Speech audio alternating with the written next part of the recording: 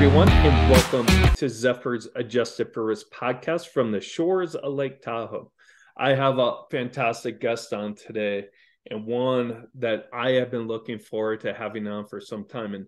And to be honest with you, I'm not sure the timing could be any better with alternatives like private credit and real estate, particularly commercial real estate, on the minds of many.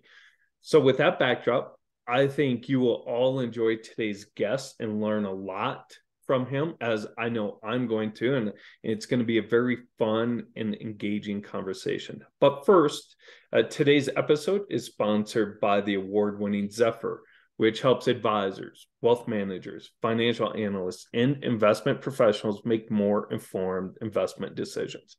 So enough from me. Let's move along to the star of the show. I'd like to welcome Jeff Schwaber.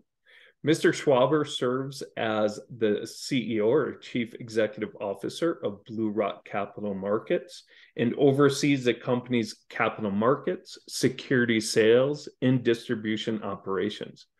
As a 38-year veteran of the securities industry, Jeff's diverse career accomplishments include senior executive roles in several key areas of the investment and securities industries. Since 2003, Jeff has overseen the equity raise of over $24 billion, making him one of the most successful and highest capital raising executives in the history of the alternative investment industry.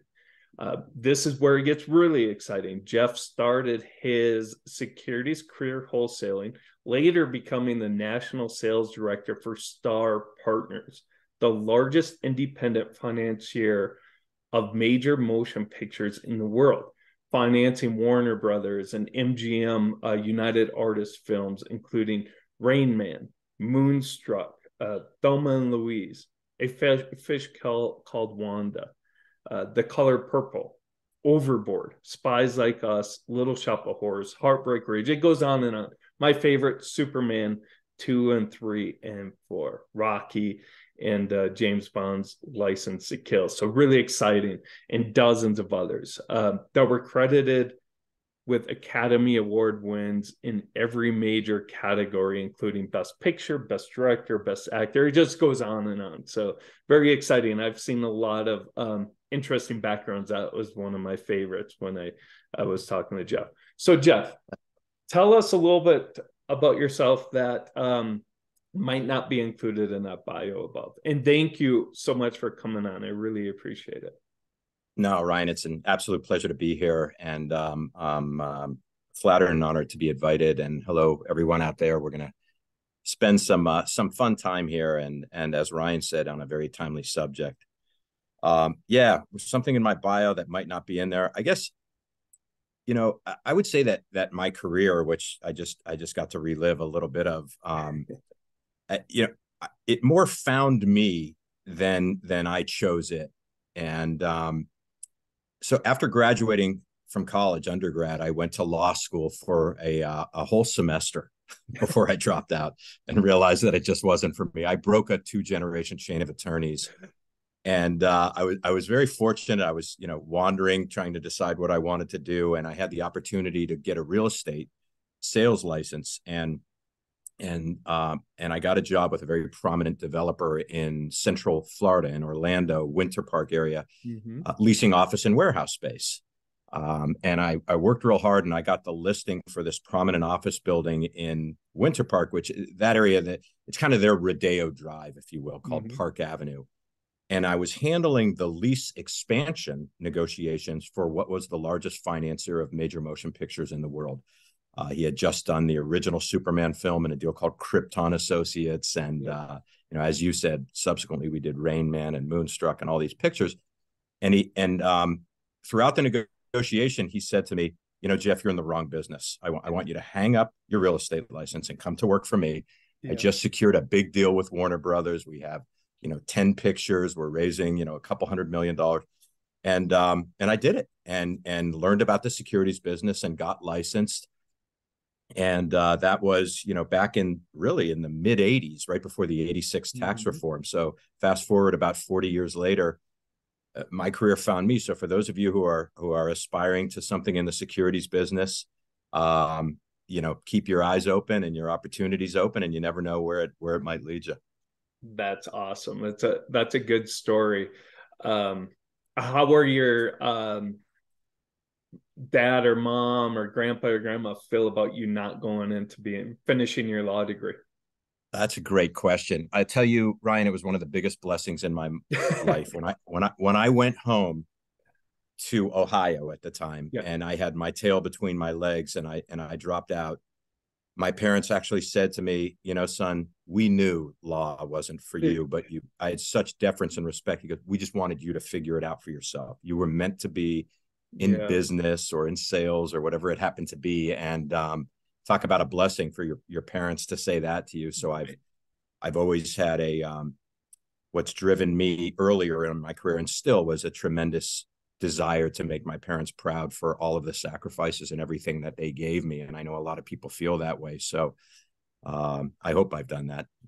That that's awesome, Jeff. I'm sure you have, CEO of a fantastic company. So thank you. That's a great story, Jeff. So you have a long history then with real estate. Historically, endowments, pensions, ultra high net worth investors were the primary investors in the alternative space. Right. That has started to really change as now retail investors have increased their portfolio allocations to alternatives, although it's still small, maybe like 1%, right? Right.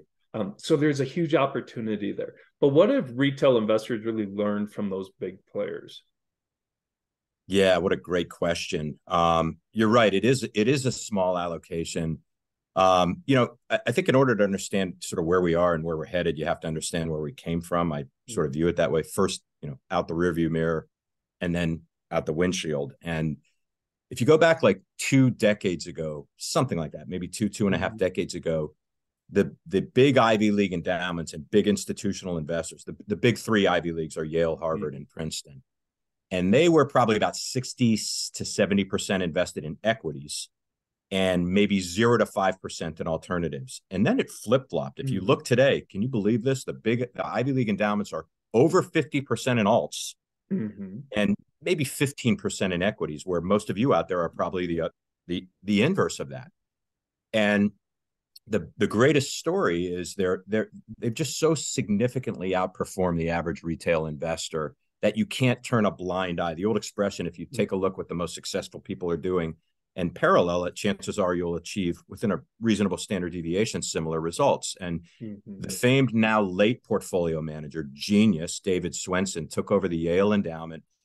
It had maybe 2-3 billion in it 20, 30 years ago, whenever that was. And studies have been done to see if he would have maintained that same sort of modern portfolio theory, 60% stocks, 40 bonds, a couple derivatives here and there, that the Yale endowment would have paralleled, the efficient frontier, and he would have gotten, maybe I think that 2-3 billion would be like 10 or 11, which is still phenomenal. That's a 4x or 12, about a 4x return. Well, the Yale endowment isn't 10 or 11 billion, it's 40 billion.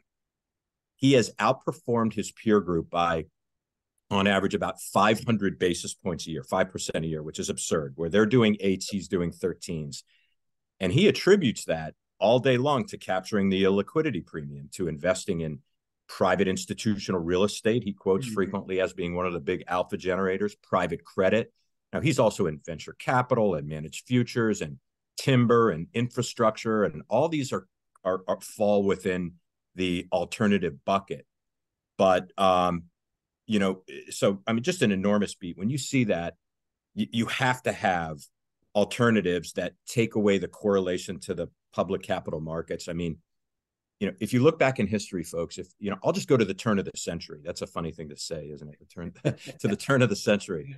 And 3 times in 20 something years, we've lost half our money in the stock market, right after, in like 2001, we had the double whammy of the dot-com, the dot-com implosion, the tech wreck, they called it, and the terrorist attacks. Remember, the planes hit the buildings in 01. So, and the major equity indices were down 50-60%, just like that. And then the great financial crisis hit between 07, 09, and the stock market went down 65%. And I'm sorry to make everyone relive this. And then we had the COVID flash crash. Yeah. And I think equities were down between 35 and 40%. It depends if you were in the NASDAQ or the S&P 500 or the Dow, but the blended average of the three major equity indices, we were down another 40+%.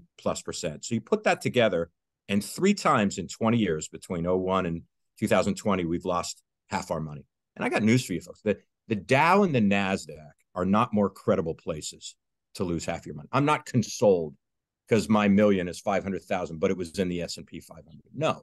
So you have to have something that zigs when everything else is zagging, something that is decorrelated. So what happens is as we get into those sell-offs, there's these algorithms kick in. It's called in-sympathy sell-offs, and securities trade away from their underlying net asset value. They just get decoupled, and that implosion occurs. And once you're down 10, 20%, you don't sell out because you're afraid that you'll miss the rebound, so you go for that ride. It's just behavioral. Mm-hmm. So, critical that. So I guess what I'm saying, Ryan, is that while the old adage, the 60-40 portfolio is dead, that might be a little too exclamatory. Mm-hmm. It's basically very well proven, very sophisticated studies that the addition of alternative investments, namely high quality private institutional real estate, credit, and some others, make for a more efficient frontier. Mm-hmm. AKA, you plug it into any of those models, and there's Riskalyze and there's just 100 of them. And it shows that you will do 2 things. You will reduce your portfolio volatility. So instead of this Dramamine ride, it smooths it out, and you will increase your returns. And that's what we're all, in essence, trying to do. And so the issue was that only the largest pension funds and institutions and endowments and foundations and the big defined benefit plans like the GE or General Motors, whatever, had access to these.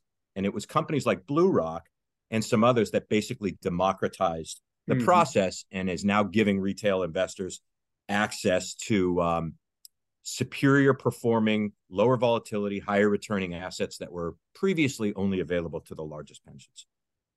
Such a great backdrop there, Jeff. Thank you for that, going back in history there and where alternatives have been, and now we're there today. Using Zephyr, I've done a lot of studies with the efficient frontier, and you're exactly right. When you add those alternatives, whether it's more, like REITs or something that's more available to the retail investor, that efficient frontier moves to the upper left-hand corner. It plots 100%. upper left, and that's what you want to see, right? Northwest wins all the time. Yes, you're exactly right. And that's what happens in every study, and regardless of really what time period you use. So true. That study happens. So alternatives, there is a big benefit there. One of the most popular and widely used alternatives is really some form of real estate. What are some considerations a financial advisor should consider when looking to add real estate to your client's portfolio?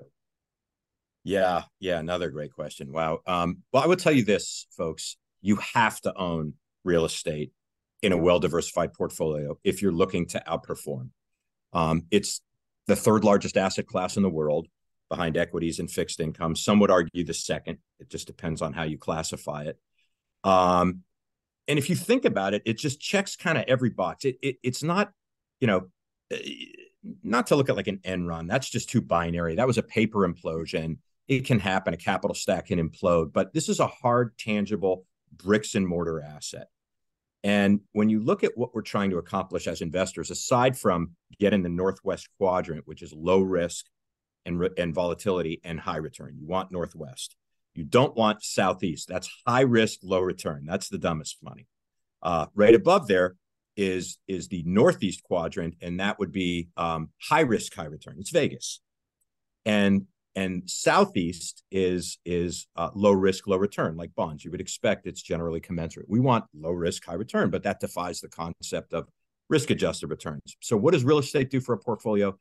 First and foremost, core Class A stabilized real estate generates income, and income always wins. It's called being yield protected. Our core flagship fund pays a 5.25% distribution, for example. It's done it every quarter without deviation for 41 consecutive quarters over 10 years. Secondarily, real estate enjoys high tax efficiency from, income that you receive from real estate is, not to get too in the weeds here, is kind of the capital market equivalent of EBITDA. It's your earnings, but it's before interest, taxes, depreciation, and amortization. And those EBITDA items reduce the amount of taxable income you pay relative to that dividend or distribution you get. In our case, it's, in our core flagship fund, I think about 65% of that 5.25 dividend has been tax deferred for many, many years. So that's a taxable equivalent, almost like a muni bond equivalent of 7%. It also tends to appreciate. There's never been a time ever in history that core Class A institutional real estate did not appreciate to a new high, including this last cycle. So chances are you'll be able to say that again in 10, 20, 30, 50 years. So you got growth, you have income, you have tax efficiency, you have something non-correlated or associated with the public capital markets. And then even maybe most importantly, you have what's called a hedge against inflation. And, that's purchasing power risk. If the dollar you have today stays a dollar, it will buy you less tomorrow, period. Cost of milk, stamps, movie ticket, you name it. Everything's going up, gas. So you have to grow with the rate of inflation. And, some people consider gold a good hedge against inflation or precious metals. And they are, but gold don't row. Gold sits in a vault. It's not going to pay you a check. It's not generating income along the way. So when you add all those things together, real estate is a very, very important asset class to have for certain. A must in my mind. Fantastic. I think you just hit home, and especially for all of our listeners, about inflation, right? Everyone's looking for an inflationary hedge right now. So even though it is coming down and cooling, it is still well above the 2% target, right? Oh yeah, I think we just broke 5, which was a victory because we peaked at 9. But it can be a little bit confusing, folks, because there's a lot of ways to own real estate. And generally, by the way, the net operating income, the NOI, or the net rental income of real estate, has paralleled or exceeded the consumer price index. So that's proven to have an inflation hedge. But it can be intimidating. There's so many ways to own real estate. There's these QP, or qualified purchaser accredited deals, where you have to have $1 million minimum, and you're not really diversified. You have maybe 1, 2 assets in that. You can go buy public REITs. They trade on the exchange. You can buy it today and sell it today. But now you're correlated again to the public markets, and you have much more volatility. Most of those REITs are homogeneous REITs, meaning they're not diversified. There are some diversified REITs that own office, industrial, retail properties, hospitality, which is a fancy way of saying hotels, multifamily, which is apartments, etc. But most are single asset class. And of course, you could own the real estate yourself and manage it. And then you deal with the 3 T's, as they say: tenants, taxes, and toilets. And chances are you're going to buy, not high quality Class A institutional real estate. And companies like BlueRock and some of our peers have created funds, 40 Act mutual funds, that are invested in private institutional real estate. And that's our favored nation asset class. So there's this sort of elite universe of the most prestigious private institutional equity managers of real estate. Think of like BlackRock and Clarion and Morgan Stanley Prime, a very celebrated $45 billion fund. So you have the best minds and the best managers, well diversified by geography, by asset class, and by sector. And the minimum investment in any one of those funds, until we sort of cracked the code and, as I said earlier, democratized it, was $10 million. So, and even if you had it, they wouldn't take your money. It was only for CalPERS and Texas teachers and the Harvard endowment. And for very low minimums, $1,000 in your qualified plan, your retirement plan, or $2,500 non-qual, you can invest in a highly diversified set of these managers. Our core flagship fund, which is called BlueRock Total Income Plus Real Estate Fund, is diversified by 36 managers, has some great debt, and we're invested in, I hope you're sitting down, $390 billion worth of arguably the highest quality Class A institutional real estate. And, diversified by manager, by sector, et cetera, very low levered, in the high 20s, not like 50, 60, 70% levered. And to put it in perspective, we brought that fund out in 10 years ago, in I think it was 2012. We've had 10 consecutive years of positive returns. Not even COVID could pierce its armor. Last year, when the 60-40 portfolio of stocks and bonds was down, what, 16, 18%? The bond market, the Barclays Ag was down 14. The NASDAQ was down 30. We were up 10% and really saved a lot of people's portfolios. So it's something that you should look into. Your financial advisor, or you can make the decision whether it's 1%, 5%, 10 or 20% of your portfolio. But it generally will serve to do exactly what we said. It will lower portfolio volatility and likely increase returns, generate tax-efficient income, and grow over time. Great. That's such a great conversation there just on the real estate market. We could, I think, dive in a lot more in terms of the commercial space and stuff like that. But let's pivot a little bit and talk about another popular alternative that maybe, retail investors want access to, but maybe it's a little bit harder to, and that's private investments. Right. They're on the wish list of many investors, but like I said, it might be a little bit harder to gain exposure to. What makes private investments attractive, and are they becoming more accessible to the retail investor? Yeah. It's a good, there's some mystique around it. For example, things like private equity. You could ask 10 people what it is, you'd probably get 10 different answers, and maybe some people wouldn't be able to answer it. So yes, certainly private investments are generally considered a complex product, a little bit more, definitely within the alternative space. And it can take on a lot of monikers. The first benefit is, number one, can you gain access to it? And I mean, the first objective or the first consideration is, can you gain access to it? Secondarily, the main benefit is obviously they are private. In other words, they do not trade on a major exchange. They're generally a little bit less liquid, and you receive a premium, an illiquidity premium for that. But they tend to trade indicative of their underlying net asset value, whereas public real estate or public markets or private investments can deviate from their underlying NAV. They can trade at premiums, they can trade at discounts, and they can get caught up in those whirlwind, either bullish rises or bearish sell-offs, more often the latter.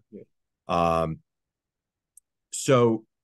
I think that the most significant consideration of private investments, in my mind, is that almost everything public and that most of our audience is invested in is generally commoditized, right? If you have a well-diversified portfolio of mutual funds, you have a good bit of your money in what we call large cap blend, right? There's the 9 box: large cap, mid cap, small cap, growth value blend, and large cap blend is the S&P 500. So mutual funds have to parallel the index in order to call themselves an index fund, but 96 or 7% of them underperform the index because of fees and attempts at what's called smart beta, trying to beat the index, and they generally don't.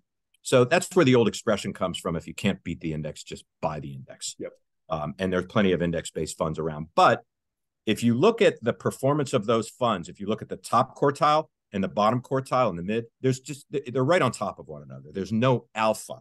Alpha is excess return for superior management to be generated. And that's why people invest in private managers. A private manager can significantly outperform its benchmark index. As that real estate fund I mentioned, we beat the index by a couple hundred basis points net of all fees most every single year. In our biggest year, we were up 21.9%. This was 2021, 22% in a very low volatility real estate fund when the index was up like 16 or 17. So there are managers by your sector weighting, how much in a real estate example, how much you were invested in industrial, which is a leading index or leading sector right now, compared to office, which obviously is under scrutiny after COVID. So with manager selection and sector weighting and active management, private investments can generate some pretty significant alpha while also having the benefit of getting some of your money out of those public correlated vehicles. Perfect. Great explanation for private investments. A lot of us, when we think of private investments, we talk about, private equity. But how about there's private credit, and private credit is becoming more popular. Why should investors consider adding private credit? Oh, to me, it's a must. I think it's one of the most attractive areas in the investment community in general, let alone alternatives. And when you think about it, I mean, the credit markets are measured in the trillions. They're gigantic, and there's lots. Credit's a very broad term, ladies and gentlemen. So credit could be corporate credit, and we'll talk about that momentarily. It could be real estate credit, which there's CMBS, which is commercial mortgage-backed securities, residential mortgage-backed securities. So you're financing bricks and mortar assets. There's different areas of the bond market, et cetera, but mainly the largest component of what banks, insurance companies, private equity investors, hedge funds, and investment management firms are looking at corporate credit. And if you understand a corporate capital stack, the lowest position, the lowest priority, and the highest risk is common stock. It's what we're all mainly invested in. We're willing to take the most risk. And then above that within the stack is preferred stock or preferred securities. It could be convertible preferred. There's a dozen ways to structure preferred. But and then you start, and that's the equity stack. And then you start getting into credit. You start getting into debt. Right above there is mezz. So you're above the equity, but you're the first in line to after that. And then you start getting into what's called subordinated debt or unsecured debt.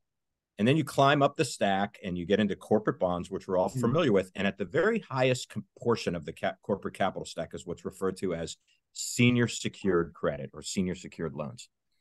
And that's where we're focusing in, and where a lot of investment managers are focusing in, both in credit funds, in CLOs, which is probably the most exciting way and the most frequent way. 60 or 70% of all senior secured loans are held within collateralized loan obligations, which is just a mutual fund, a package of a couple hundred highly selected loans.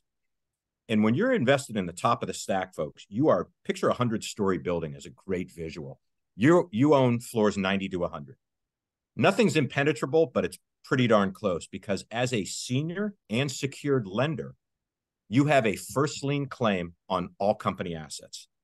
You can claim their cash, you can pull it, their cash, their inventory, their property, their plant, their equipment, their receivables, the goodwill in their name. Like the Rolls-Royce name would probably sell for $2 billion. You can claim that. So most companies don't mess around with their senior secured debt. So our fund, for example, which is the BlueRock High Income Institutional Credit Fund, and most of them are up there in the high single digits for income. That's a great yield for top of the stack. Not all eights are created equally. So there's lots of ways to invest in corporate credit, but we're favoring senior secured loans. And what a CLO does is collateral CLO managers who eat, sleep, and drink structured credit is package up and diligence these companies on a highly selective basis. Maybe 1 in 10 makes it in, and you have 200 loans in a portfolio, and if that's $1 billion portfolio, then investors come in, and you can invest in floors 94 to 100, and you are the AAA tranche. It doesn't mean you're getting the AAA loans. It means you get paid first. Everybody has the same 200 loans, but you get a very low return, LIBOR plus 100 basis points. That's great. And then you could be the AA and floors 94 and all the way down. Yeah. But where we're favoring is the equity tranche of a CLO. You're still only in the highest portion of the stack. It's all senior secured, but your floor is 90 and 91. And the whole CLO, the structured vehicle, is built to overpay the debt. So there's 1.5% to 2% of reserve capital, what's referred to as the waterfall, that spills over to the equity. But the equity is only 10% of the whole CLO, so it's like a 15% yield. CLOs the equity have been distributing about 15% for the past couple decades, and the smartest institutional investors are taking a piece of that sleeve, because where else are you going to get mid-teens returns in the highest portion of the capital stack? So that's what you want to look for. Devil is always in the detail, folks. If you're looking at credit, make sure you're in a comfortable, safe position in the capital stack. They're generally all floating rate loans, so they rise and give you inflation protection. And we're all afraid to flock to the bond market during this rising rate cycle, because we know that price and yield move in inverse relationships to one another. It's bonds 101. So while the Fed was hiking, the 100,000 we had in the bond became worth 95, became worth 92, became worth 88, et cetera.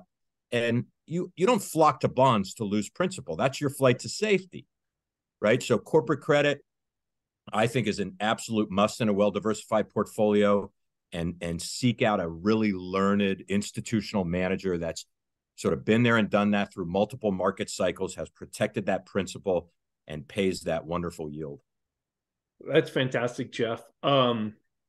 Great explanation. I love the story. You're owning the floors 94 through 100. That's fantastic.